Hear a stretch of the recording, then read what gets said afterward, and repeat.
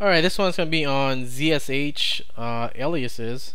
So I talked about aliases in Bash a long time ago, but in ZSH it actually had more options. So I'll show you what it is here.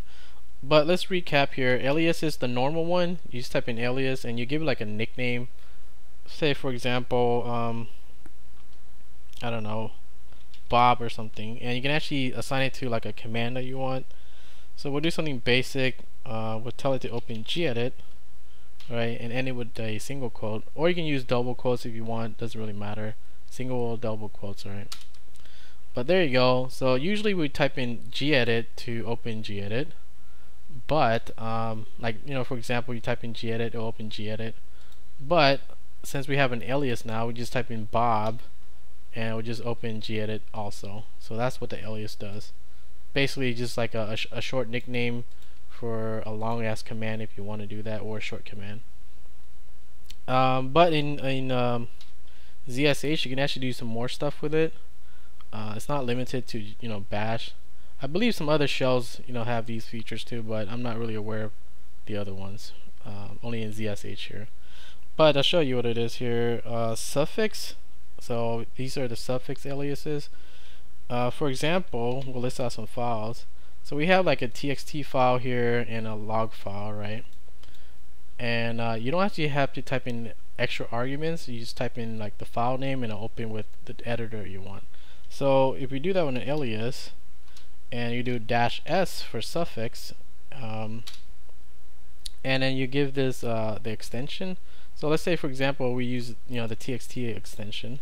So you type in txt equals, and let's say what kind of editor you want to use. For example, if you want to use like nano or what's that, command line editor, you type in just nano and that's it. Push enter, and that's, you know, how you make the alias for that.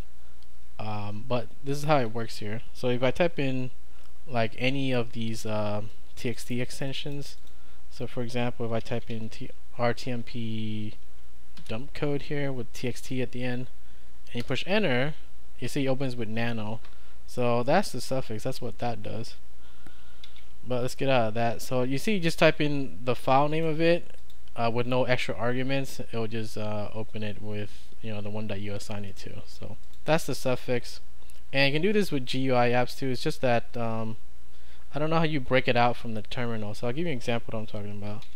If we go make another suffix here, we'll do this for the log files up here, right? This log file here. And we'll assign this to gedit. And now when we open it with the app.log here, you see it does open it, right? They have the content here. The thing is that it's stuck in the terminal. I'm not sure how you put it in the background or whatever, or break it out from the terminal, I mean. So that's the drawback of that. Another one is called the global aliases. So give you an example of that here.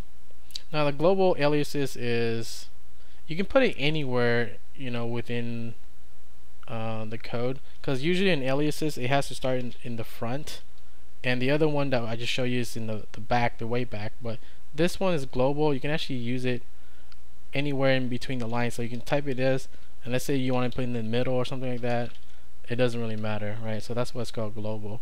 But let me give you an example of that. You know, usually people do like, what is it? Let me give you an example.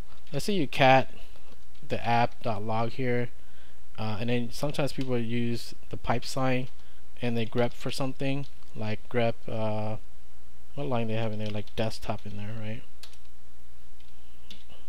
Right, and you grep it out and you see it greps out like 3 lines that has desktop in it. You can do that too. So for example, if we do alias -g for global, we'll call this GG, whatever, capital GG, alright, for grep, and we'll assign this to you know, this thing that we just did here, the pipe and the grep sign here, right? So we do the pipe sign and then grep, and then we'll end it there with the single quotes. And now when you use this, it'll do basically the same thing, it's just that maybe it's a little bit shorter. Alright, so we do cat app log, and we'll just type in GG, and then we'll just type in, you know, the word that we want to search for, or the word that we want to grep out, and you see it does the same thing. There you go, does the same thing. It has the 3 lines that we grepped it out, but it's a little bit shorter. You just use GG, it replaces the one that we did up here, the pipe and the grep sign. Anyway, so that's the regular aliases, the suffix, and then the global one, which pretty cool. Is much better than bash, because bash is just like limited to just one that I know of. Anyways, if you're using ZSH and you know about that, you know, might start learning that and then apply it to your other aliases that you want to use or expand. But that's it for this one.